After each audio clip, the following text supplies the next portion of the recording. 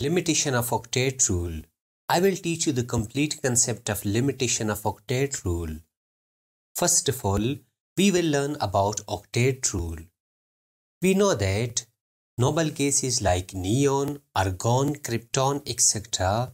are stable gases. It is because they have 8 electrons in their outermost shell. From this universal fact, we conclude that any atom which has 8 electrons, it will be stable. Let me repeat it. Any atom which has 8 electrons, it will be stable. For example, consider sodium and chlorine. We know that sodium has 1 electron in its outermost shell and 8 electrons in the second shell, while chlorine has 7 electrons in its outermost shell. Now sodium will lose this 1 electron and chlorine will gain this 1 electron.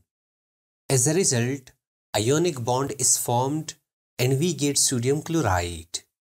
We can see that in outermost shell of sodium, there are 8 electrons. So sodium is stable. While in outermost shell of chlorine, there are also 8 electrons. So chlorine is also stable. Therefore, we define octet rule as the tendency of an atom to prefer to have 8 electrons in the outermost shell is called octet rule. Let me repeat it. The tendency of an atom to prefer to have 8 electrons in the outermost shell is called octet rule. Thus remember that any atom is stable if it has 8 electrons in its outermost shell. Now we will learn the limitation of octet rule. Well, in simple words, limitation of octet rule means it fails to explain the stability of certain elements like sulfur, phosphorus, etc. For example, the first limitation of octet rule is hypovalent species. By hypovalent species, I mean electron deficient species which have less than 8 electrons in valence shell. For instance, consider this boron trifluoride. In this molecule, boron is bonded to 3 chlorine atoms. There is no lone pair of electrons present on boron. We say that the central atom is boron, which has only 6 electrons. Its octet rule is incomplete, but it is stable. Or we say that boron is electron deficient species, but it is still stable. Thus, it is the limitation of octet rule which cannot explain the stability of boron. Secondly, consider this beryllium chloride. In this molecule, beryllium is bonded to 2 chlorine atoms. There is no lone pair of electrons present on beryllium. We say that the central atom is beryllium, which has only 4 electrons. Its octet rule is incomplete, but it is stable. Or we say that beryllium is electron deficient species, but it is still stable. Thus, it is the limitation of octet rule which cannot explain the stability of beryllium. Now, the second limitation of octet rule is hypervalent species. By hypervalent species, I mean expanded octet species which has more than 8 electrons in valence shell. For instance, consider this PCl5 molecule. We can see that phosphorus is bonded to 5 atoms of chlorine. There is no lone pair of electrons present on phosphorus. We say that the central atom is phosphorus, which has 10 electrons. It has more than 8 electrons and it doesn't follow octet rule, but still this hypervalent species is stable. Thus, it is the limitation of octet rule which cannot explain the stability of PCl5. Secondly, consider this sulfur hexafluoride. We can see that sulfur is bonded to 6 fluorine.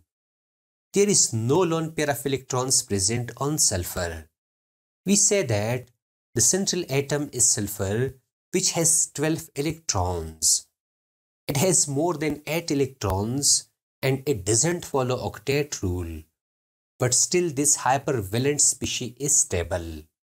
Thus it is the limitation of octet rule which cannot explain the stability of sulfur hexafluoride. Now the third limitation of octet rule is noble gas compounds. For instance, consider these compounds of xenon fluoride. We know that in xenon difluoride, xenon has 10 electrons, which is an example of hypervalent species or expanded octet. In xenon tetrafluoride, xenon has 12 electrons. It is also an example of hypervalent species or expanded octet. In xenon hexafluoride, xenon has 14 electrons, which is an example of expanded octet or hypervalent species. Thus, these compounds of noble gases demonstrate that the octet rule is not absolute because it cannot explain the stability of these compounds. Now, the last limitation of octet rule is odd electron species. By odd electron species, I mean molecules which have an odd number of electrons, and octet rule cannot explain their stability. For example, consider these molecules. In nitric oxide, there are total 11 electrons. Out of these 11 electrons, 5 electrons are from nitrogen and 6 electrons are from oxygen. These 11 electrons of nitric oxide means that one atom cannot complete its octet. Hence, octet rule cannot explain the stability of nitric oxide.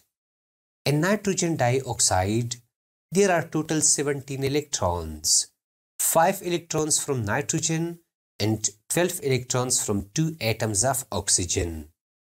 These 17 electrons means that one atom cannot complete its octet. Hence, octet rule cannot explain the stability of nitrogen dioxide. Finally, in chlorine dioxide, there are total 19 electrons, 7 electrons from chlorine and 12 electrons from 2 atoms of oxygen. These 19 electrons of chlorine dioxide means that one atom cannot complete its octet. Therefore, octet rule has limitation to explain the stability of certain molecules. Hence, noted down this important concept of limitation of octet rule.